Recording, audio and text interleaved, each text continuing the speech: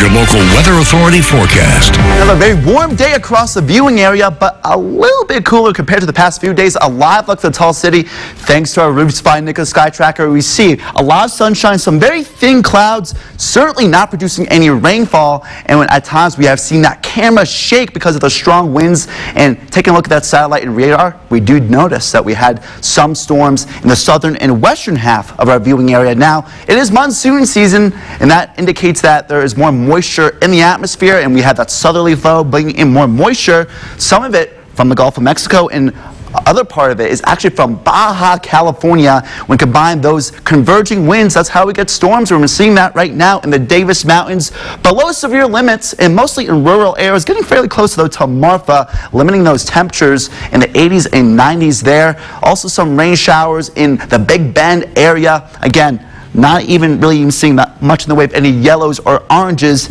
in Brewster County, indicating it's mostly just rain and not a thunderstorm. Tracking again the big picture, we're seeing again mostly clear skies in the eastern half of the viewing area, but more humid conditions in the southern and western half of the viewing area between the fork between I-20 and I-10. And that's going to be the big story over the next few days. Storms firing off there, but in the eastern half of our viewing area, mostly clear skies. We did see some rain showers earlier, but the big story basin-wide is going to be the strong winds, and we did see that today. 33-mile-per-hour wind gusts in the Tall City, 36-mile-per-hour wind gusts in Carlsbad, winds gusting more than 30 to 40 miles per hour in many locations, warming things up because of the southerly and easterly flow. High temperature today, 98 degrees, low temperature, 75 degrees. Already starting to drop. We're currently at 96 degrees, so we're still above the average high of 95 degrees in the Tall City.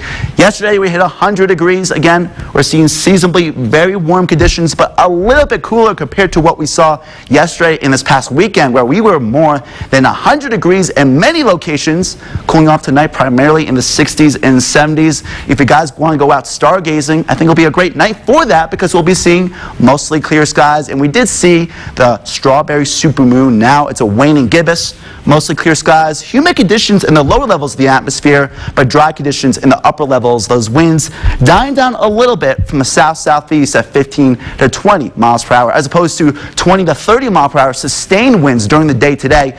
Again, we're seeing mostly clear skies tonight. Mostly sunny skies in the eastern half of the viewing area tomorrow, but a lot of convection, a lot of thunderstorms, spotty thunderstorms, again, in the same areas that saw it today, but more in coverage compared to what we saw today. Tracking those temperatures tomorrow in the Midland and Odessa area, mid to upper 90s, mostly sunny and less breezy. Those winds, a nice breeze at 10 to 20 miles per hour. So we're seeing the trend. We're seeing seasonally very warm conditions, mostly sunny skies. And again, we're seeing a lack of triple-digit readings in the Midland and Odessa area over the next several days. Mid to upper 90s over Father's Day weekend, a little bit more in the way of clouds. Eventually, we're going to be seeing those winds pick back up later this weekend and early next week, with again temperatures pretty steady in the mid to upper 90s, guys.